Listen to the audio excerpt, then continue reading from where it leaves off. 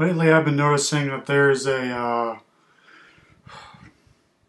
kind of like a cop out, I guess that would be the way I'd explain it. That a lot of people making arguments against veganism, against animal rights, are employing more and more and more, and that's I don't know how else to explain it. Just like comedy cop out. Nate Talks to You used it recently. Repsion uses it. The Amazing Atheist uses it.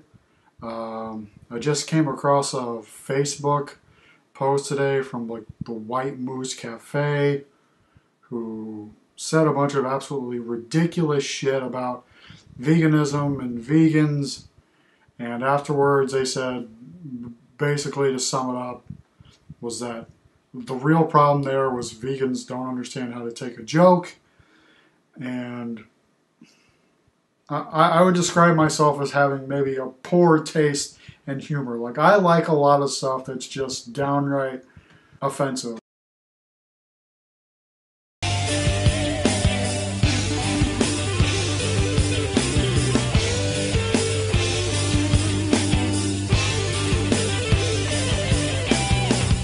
I finally found you, my personal slaughter. As an appetizer, I'll let you taste my daughter.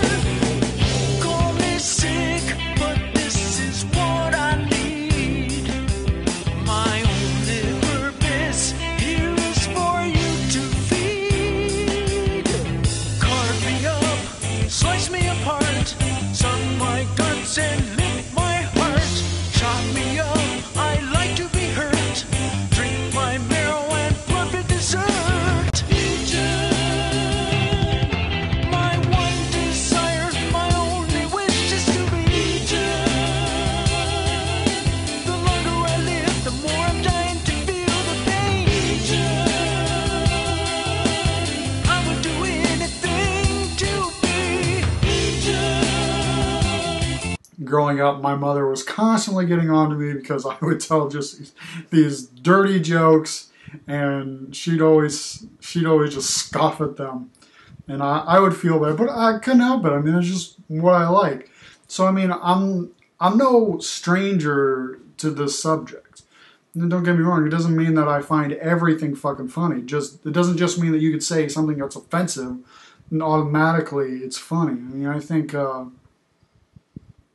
a lot of the arguments and a lot of the that are kind of entangled with jokes that I hear kind of anti-vegans make about animals, they are as insensitive and as ignorant as many of the jokes that I've heard about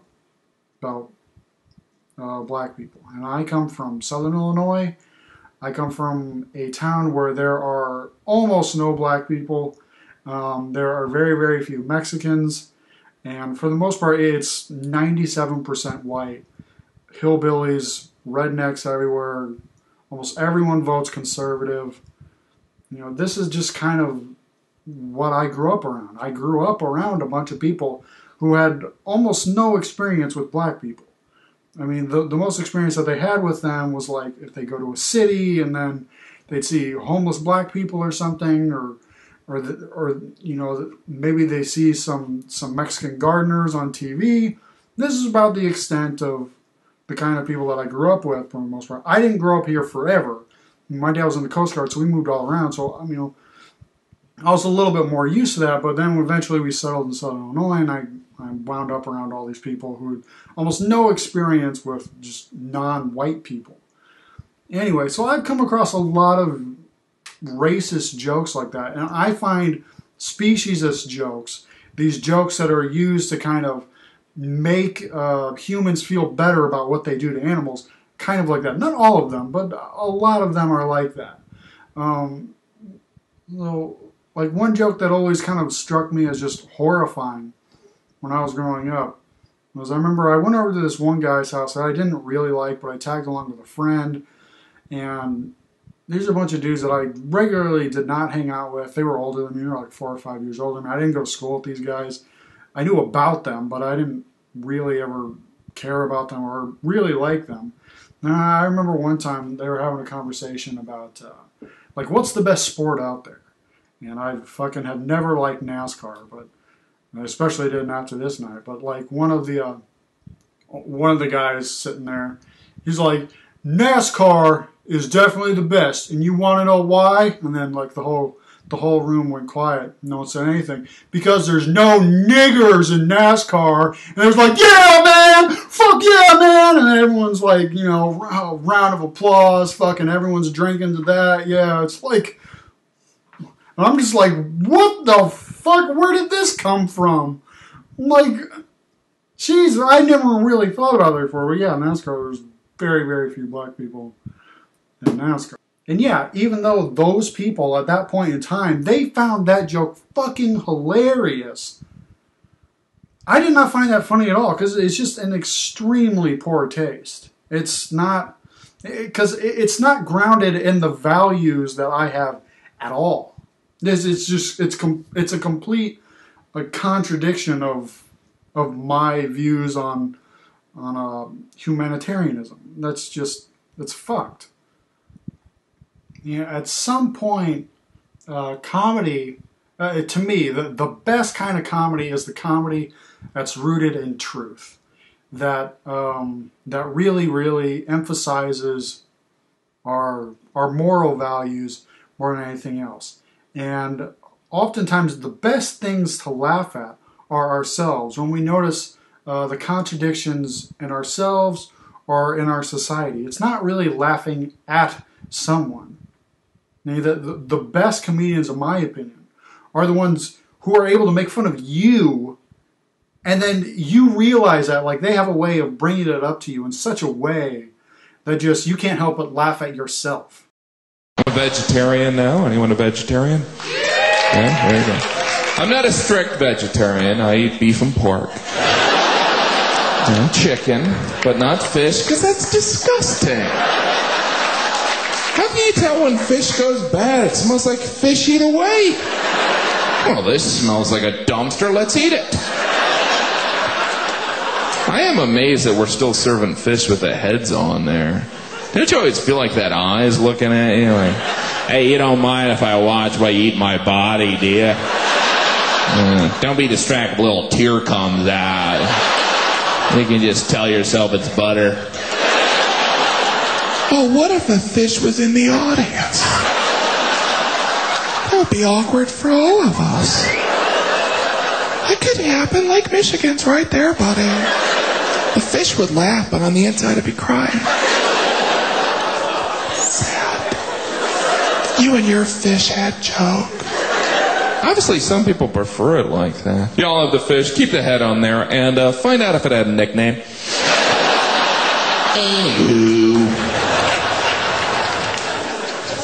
Pig roast, pig roast, we always have that pig head sitting there, which is sad, because you can tell they killed the pig when it was eating an apple. Hey pig, you want an apple? Sure, what are you doing with that spear? Ow! Mid-bite every time. At least those animals aren't alive. I was feeling uncomfortable when I go in a seafood restaurant. They have that lobster tank sitting there, all the lobsters are peering out like, hey, what are you here for? I'm here to eat you. Yeah, right. Hey, Harvey, this guy. Harvey? Oh, and Harvey was gone. I do love the vegetarians. I always get a kick out of it when they try and impress you. They're like, I haven't had meat in 5 years. I haven't had a banana in a month. I see me bragging about it. Do you know what they do to those chickens? No, but it's delicious.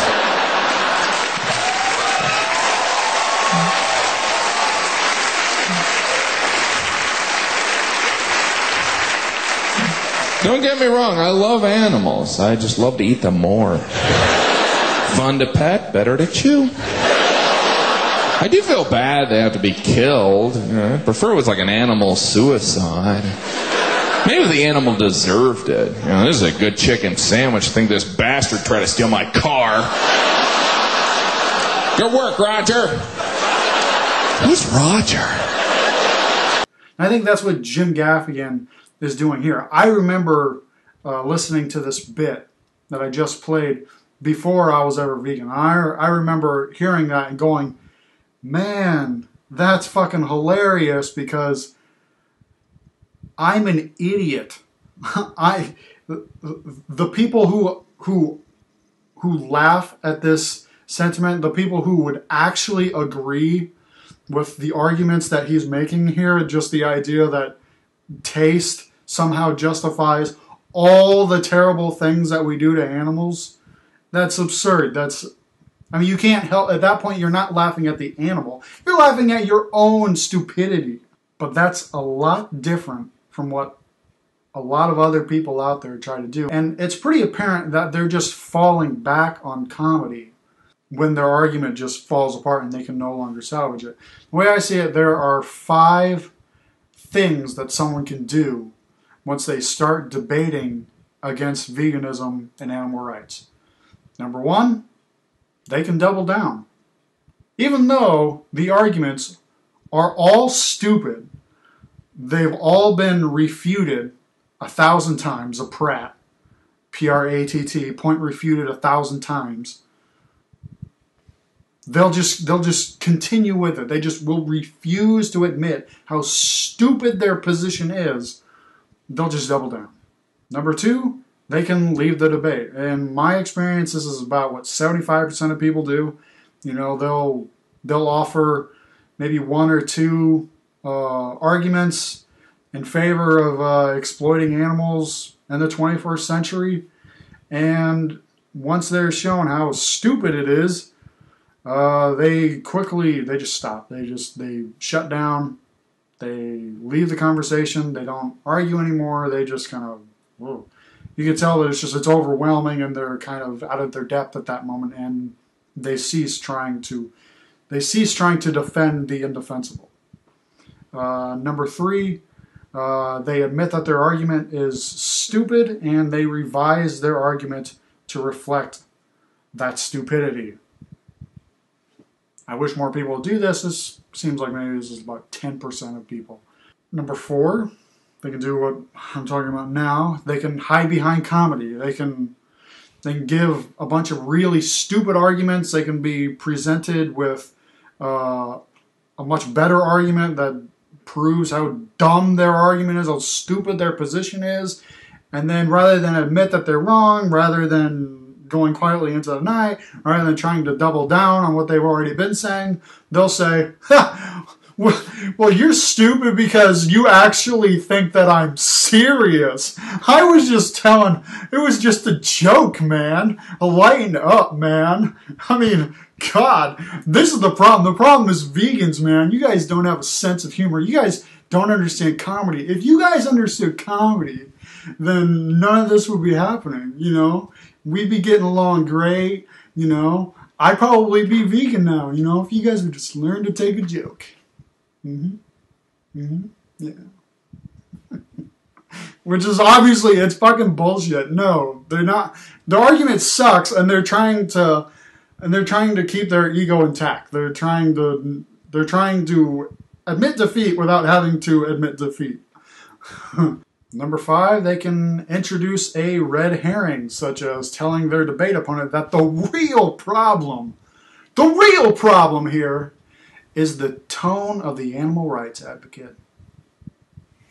That's what we need to focus on. That's the issue that we need to really consider, because all problems are the fault of animal rights advocates. And they're just not nice enough to the people who want to continue exploiting animals.